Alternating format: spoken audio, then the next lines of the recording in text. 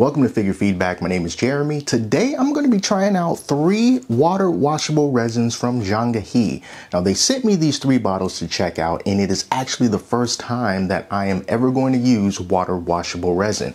I usually just use IPA to clean everything, but with this stuff you don't have to. You can just use regular water. Doesn't mean that you can't use IPA, just means that you don't have to. Now the 3 colors that I have here includes clear green. This one here is high clear, so it's going to be just completely clear, and then this here is the black water washable resin. All right, so before I start putting this stuff into my printer, I do want to show you what comes in the box so that you can check it out. And if you want to pick up any of these for yourself, check the link in the description. I'm going to have links to Amazon as well as direct from Jamg He if you rather buy directly from them. And then I'll also put in any kind of promo codes that I might have to help you save a little bit of money. But what I like about what they do is instead of just giving you the resin, you can see that it comes with 1 pair of nitrile gloves.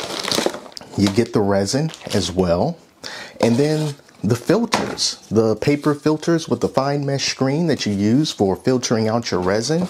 And then also, check this out, you get a little USB stick, so you can put your files on this and then put this inside of your printer. So it's always great to get so many extra things. And right now you can pick up this resin for around the $27 mark, but the prices can go up, they can go down. So it's important for you to check the link in the description as well as those promo codes. If I have them available, I will put them there. All right, so let's get started. I think I'm going to start off with the high clear and see what I get. And if everything is successful, I am going to continue on with the other colored water washable resins. So to test out this resin, I decided to use all 3 colors for one single diorama. And what you see here is a Jason Vorhees diorama sculpted by Wicked. I used their clear resin for Jason, his entire body, as well as the 2 signs for the Camp Crystal Lake and the Friday the 13th logo on the front. I thought that would be very fitting. And then I used the water washable black resin for the dock. And then I used their clear green resin for the foliage behind Jason. I'm going to tell you what my experience has been like using this resin. Now, one of the things that was always very intimidating for me when I first started learning about resin 3D printing was I hear that it's quite difficult, or at least not as easy, to print with clear resin as it is with other types of resins.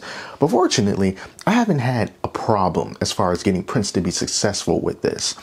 The normal layer exposure time that I used for this clear resin was 5 seconds for each normal layer, and for the bottom layer it varied between 20 seconds and all the way up to 35 seconds. And I haven't done anything special with this Jason. Once I took him off of the build plate, I put him in a bucket of water because this is water washable resin. And then after I gave him a good scrub down in there, I dried him off, and then I put him in my curing station to cure for 3 minutes. And those 3 minutes is all that was needed in order to get this guy nice and cured. And you can kind of just see what he looks like now. I've had him sitting out on a table receiving indirect sunlight for the better part of a week and a half, maybe even 2 weeks.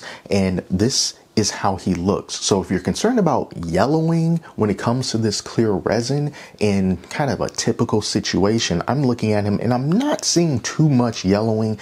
I feel like I can see maybe a tiny little hint of it, maybe.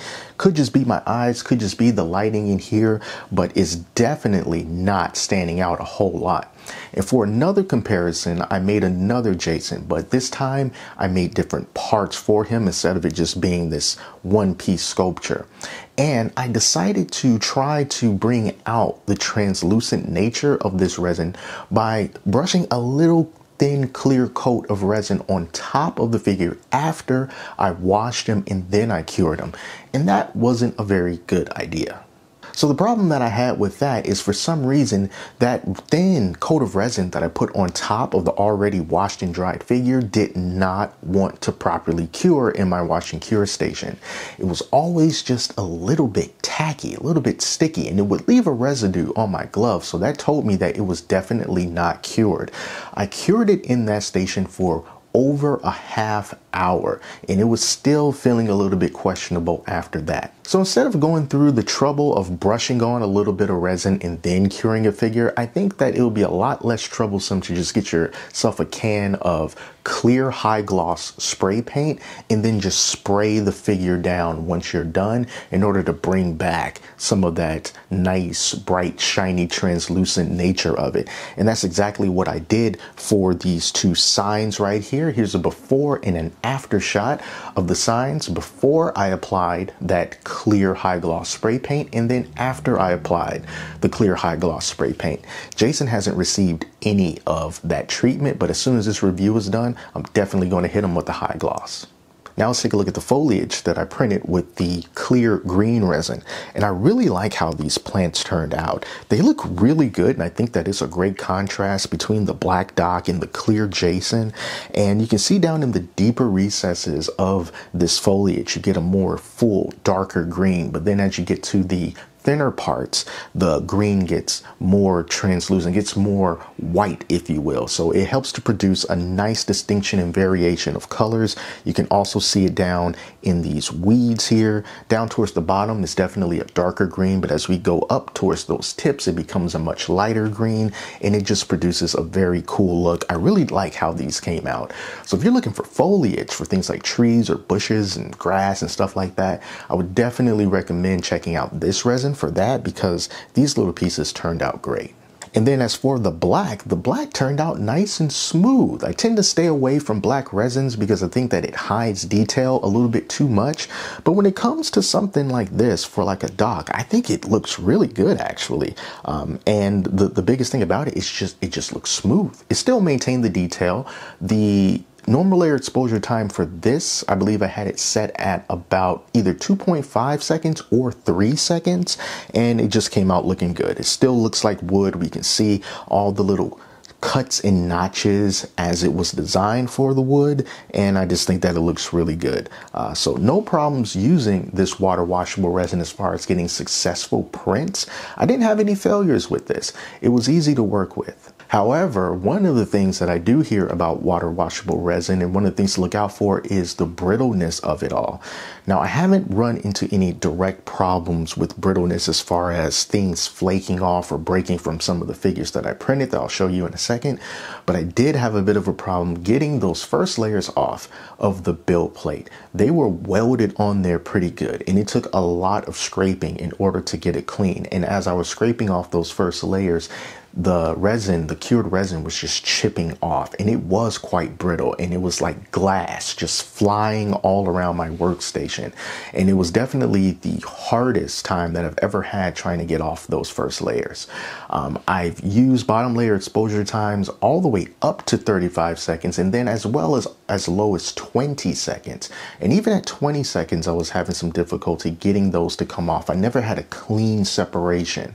And I tested some of Jamg He's resin before this, their Nebula Gray resin, and I did not have any problems with flaking off of the first layers with that resin. I've reviewed some other resins right before that, and I haven't had that problem with those normal resins. It was only with this water washable resin did that become an issue. So that's something that's definitely worth looking out for. But the figures themselves came out looking really good. Let's take a look at some other ones that I printed. This is a Steampunk Batman bust from Eastman that I printed with the black water washable resin, and he looks really good. I thought that Batman would be a really good subject to test this black resin, and kind of just like the Doc, you know, I think that smooth is the proper word for how this resin looks in the end. And he just came out looking really good. Nice details. You can even see like the little stitching for his steampunk cowl that also, or his jacket, whatever this is, the cape, that also came out very nicely detailed, and it looks really good. And I didn't have any problems with it. No failed prints for this, and as well as the stand that I also printed separately. It all came out really good. And then I also used the clear green resin to print this head of Swamp thing. Now this guy is completely hollow, and that would definitely explain why he looks more of a lighter green than a darker green, because that's just kind of how it goes with this type of resin when it's translucent and clear. If you have solid figures, they're going to hold on to those darker colors a lot more than the lighter than the hollowed figures. They're going to look more lighter, and I'll show you a couple more examples of some solid figures in a second. But even on this Swamp Thing, details on him looks very nice. You can definitely make out all the nose and the brow and everything like that. So he came out also looking pretty good. And then if you want to see what some solid figures look like, here are some miniatures that I printed. These guys are orcs, so I thought it would be appropriate to have them as green. And as you can see with these orcs, the darker, they're really dark towards the middle because these are solid figures. And then on the thinner pieces for the arms and for the weapons, they look similar to the head on the Swamp Thing here. So on the more denser places, that's where the green really starts to stand. So all in all, this resin was pretty pleasant to work with the exception of trying to scrape off those first layers from the build plate. That was an exercise in patience, let me tell you. But the other reason why I thought this resin was pleasant to work with was because it feels like the water washable resin. It kind of gives you a sense of false security, because even though you're still working with resin, when you are cleaning it with water, it makes it seem a little less harmful, which is totally not true, because the IPA gives off a smell. And I feel like psychologically, when we smell things, it puts us a little bit more on guard. But with the water, there is no smell. And even when I took the black figures and put them in the water, they didn't tint the water black. The water still looks pretty clear for the most part, and it makes everything just seem so much nicer and easier and just more pleasant to work with. And that might start to lull you a little bit. So still make sure that you take all the necessary safety precautions when you're working with water washable resin, because at the end of the day, it is still resin. As far as the brittleness goes, I haven't had a problem with brittleness, but then again, I am pretty careful when it comes to these figures, and some of the more pointy bits like on this Batman here, this is not flaked off. Nothing is really just broken as a result of it just being way too brittle.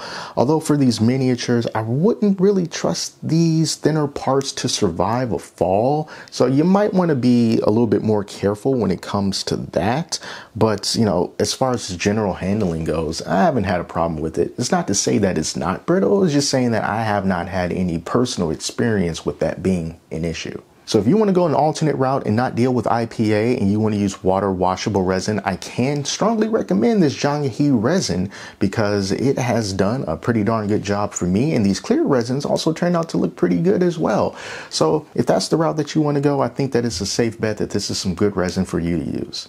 Be sure to check the links down in the description to where you can find these, and if there's a discount available, if I have a code or something like that, I'll be sure to leave that down there too. So that's it, you guys. Thank you all so much for watching. Until next time, take care of yourselves. I'll speak to you soon.